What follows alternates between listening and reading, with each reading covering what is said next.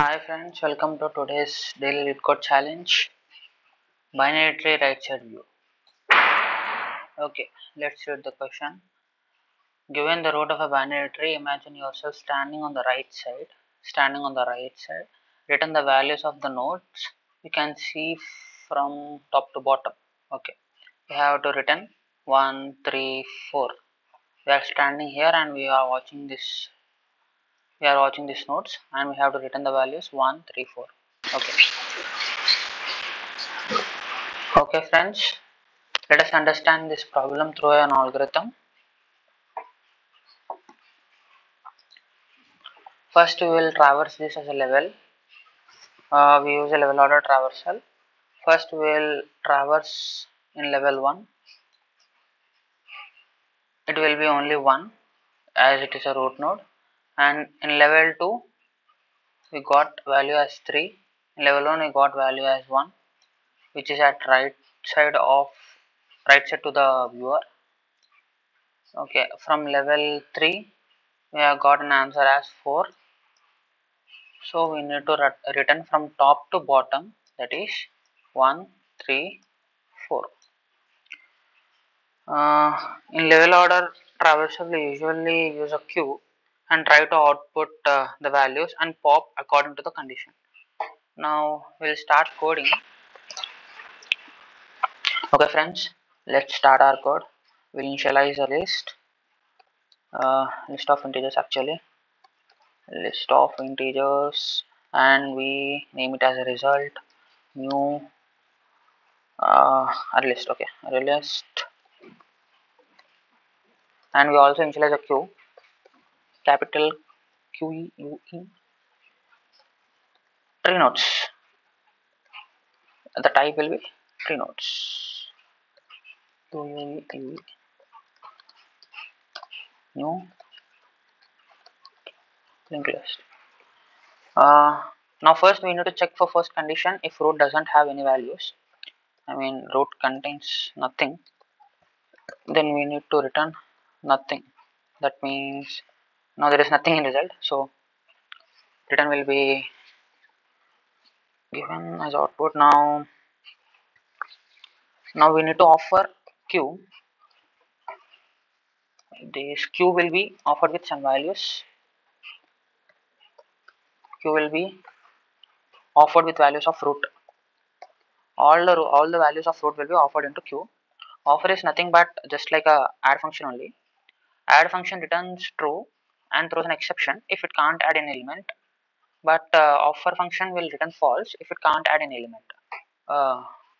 Only slight change in this. We will use it according to the situation. While we'll traverse the queue until the size of the queue is empty. Until the size of the queue is 0, that is queue doesn't contain any element. Dot is empty. If queue is empty, we can terminate the loop. We'll initialize another variable size to store the value of q for every iteration. Q dot size. For every iteration, size of a q will be initialized to variable size. Now we need to traverse from 0 to size of a q.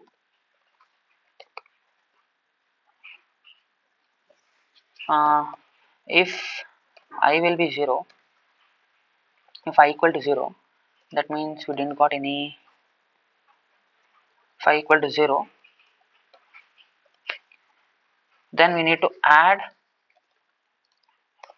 If I equal to 0, then we need to add an element. Okay, first we need to remove an element and initialize to a variable, and that variable will be added to our array list.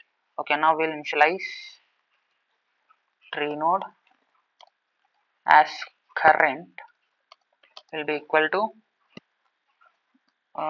we can use remove or poll always. Q dot poll will remove the value and assign it to current. Q dot poll, if I equal to 0, result dot add current dot val. Okay, if I is not equal to 0 and if current dot right is not equal to null, then we need to offer q with current dot right value. Same situation for left, just copy paste it and change where it's right to left.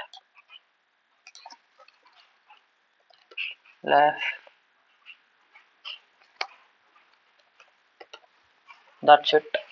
I think it will work. Q dot, if it is empty, then we need to assign the variable. Okay, now we'll check.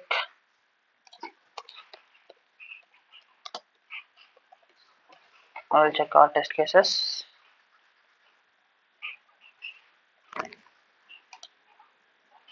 Integers, it's not integers, it's integer.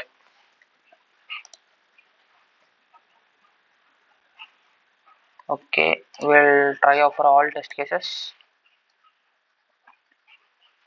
It's done. Now we'll submit. Okay, not bad. Okay, thank you.